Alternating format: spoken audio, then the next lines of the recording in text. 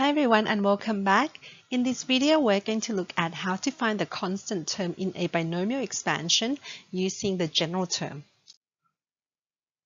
For our example, we're going to be finding the constant term in expansion of x plus 1 on x to the 6th, not by using Pascal triangle, but by using the general term. To start off, recall that the binomial expansion of a plus b to the n can be written as the summation from r is equal to 0 to n of ncr times a to the n minus r times b to the r.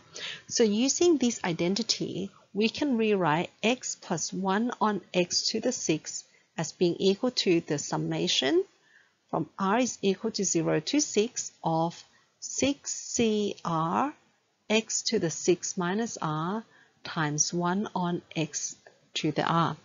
This can be simplified to 6cr x to the 6 minus r over x to the r. And applying the index law for division, this will reduce to x to the 6 minus r, or simply x to the 6 minus 2r. This expression here is the general term for the expansion of x plus 1 on x to the power of 6. Since we're looking for the constant term, we're effectively looking for the scenario when x is to the power of 0, because when x is to the power of 0, we effectively get 1. So what we now do is we're going to equate x to the 6 minus 2r to be equal to x to the 0. Since the bases are the same, we equate the indices. We get 6 minus 2r is equal to 0, 2r is equal to 6, and therefore r is equal to 3.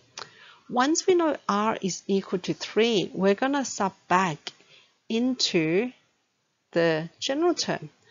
So we're going to get 6c3 x to the power of 6 minus 2 times 3, which is equal to 6c3 x to the 0. X to the 0 is 1. So we get 6c3, which is equal to 20. And that's the general term in the expansion of x plus 1 on x to the power of 6. Thank you everyone for watching this video. In our next video, we're going to be doing some more examples on the same topic, but with harder questions. So make sure to subscribe and I'll see you all in the next one. Bye for now.